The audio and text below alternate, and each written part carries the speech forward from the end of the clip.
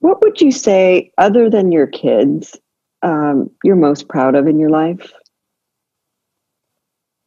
Oh, that's a really big question. I don't know. What am I proud of?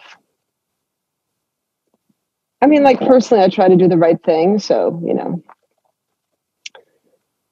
I guess I have an extended network of people I care for, family and friends. And so, like, making sure they have what they need. And like, I like thinking that I've done the right thing to help people because I've been able to, I'm proud of that. What else am I proud of? Like, professionally proud? I feel like I'm too in the middle of like whatever I'm supposed to achieve to really assess that. But I mean, I like doing deals. So when I get deals done, I'm proud. Like some deals are really complicated and tricky. And when you get them done, there's a lot of gratitude and like, and sort of pride in the fact that you got it done. Like it's like a real self-fulfilling moment.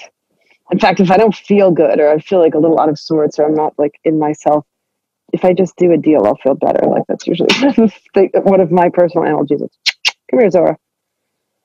So, but what am I proud of?